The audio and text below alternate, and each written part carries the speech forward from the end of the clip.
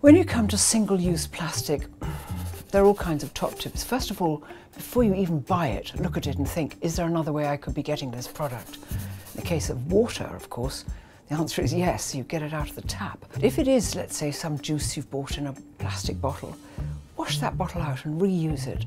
I always put filtered water, tap water, into the empty bottles and keep them in the fridge so that you can drink from them, put it out on the table, pour it out into jugs and serve it at meal times. I come from an age where you tend to reuse. You make do and mend, really. And so you keep things and you cook them again. I never throw away food. The food wastage in our household honestly makes us look like monsters, a bit like ghouls, because we eat virtually everything except the bones. And of course, being vegetarian, I don't even have bones.